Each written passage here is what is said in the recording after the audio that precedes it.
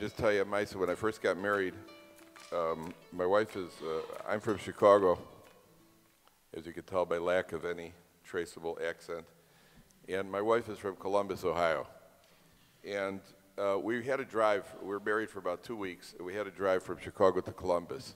And when you leave Chicago, it's about a 7-hour drive on I-70. When you leave Chicago, there's a 12-lane superhighway on the way out. My father over Shalom sat down with me and explained to me, it was one of those, get into the second lane from the right, and then you have to flip over to the 5th lane from the left, one of those jobs. And he explained to me for about 10 minutes. After 10 minutes, he said, "You got it?" And I said, "Yeah." We both knew I didn't. And my wife and I get into the car. It's about 10:30 at night. And we start driving to Columbus. And after about an hour and a half of driving, we see a sign that says Detroit, 235 miles. Now that's bad because Chicago's here and Columbus is here and Detroit is here. So we got off the highway, it's midnight, and we pull into a truck stop. And it's midnight, I guess I look Jewish. And I walk in, and there's a lady behind the counter, and I said to her, "Hi, can you please tell me how to get to Columbus?" She goes, "Well, just a second." She goes, "Roy." She called out one of the truckers. This guy looked like he stepped off the cover of Truckers magazine.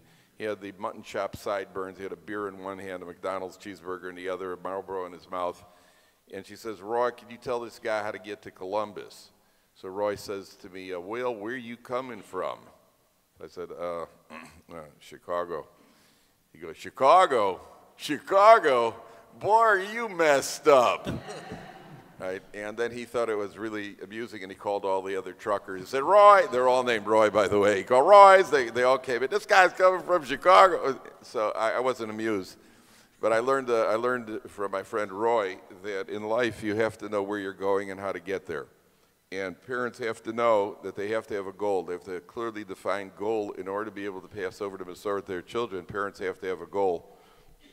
And without knowing what the goal is and clear values that are established in a home where children could look at the parents and they see what the parents' values are, and it can be passed on both through action, which most of Yiddishkeit is. Kids see what parents do in the home, and verbally, whatever the communication is, but there has to be a very, very clearly defined goal.